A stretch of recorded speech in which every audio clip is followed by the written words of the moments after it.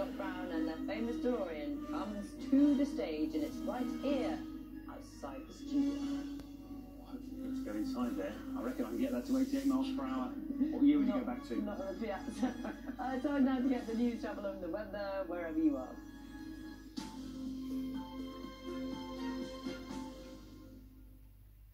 Good morning from Look North Breakfast. Union leaders will meet government ministers this morning over reports that Scunthorpe's British Steel is on the brink of collapse. 4,000 people are employed at the plant in North Lincolnshire. The Unite Union is urging the company's owner, Greybull, to find a solution.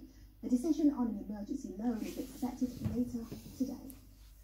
Police in West Yorkshire say they're concerned about the disappearance of a Leeds woman who went missing after a night out at the weekend. Hannah Barker, who's 21, went out in the city centre on Saturday night but hasn't been seen since. West Yorkshire Police are appealing for anyone with information to contact them.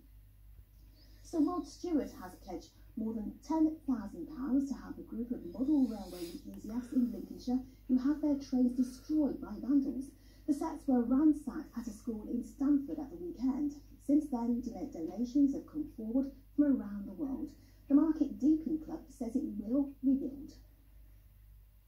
As far as the layouts that are damaged, years. That's all I can say, years to rebuild properly. One layout in which I've been involved has been being rebuilt for 5 years, and we weren't even finished. So it takes a very long time. A law to give pregnant women and parents returning to work more protection from redundancy is being discussed in Parliament.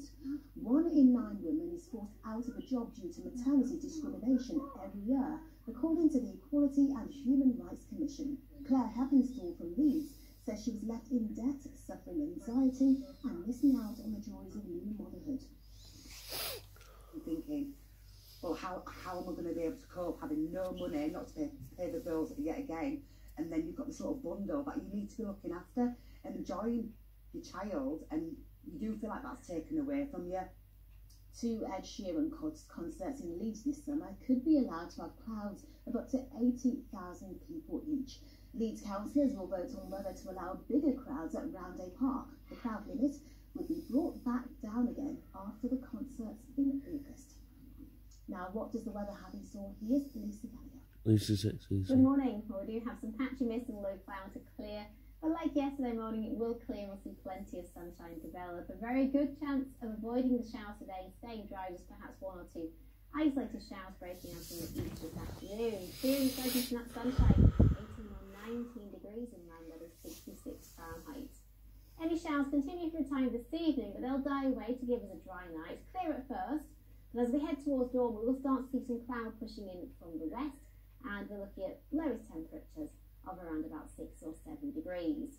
So tomorrow morning, first thing, will be some cloud that could give a little patchy light rain and drizzle, but that will soon die out. We'll see it brightening back up with warm sunshine returning, 17 or 18 degrees, and it stays dry with further sunny spells on into Thursday, up to 19 degrees, 66 Fahrenheit. Sounds good to me. Do have a lovely morning, whatever you plan to do, and thank you for watching. Bye-bye for now.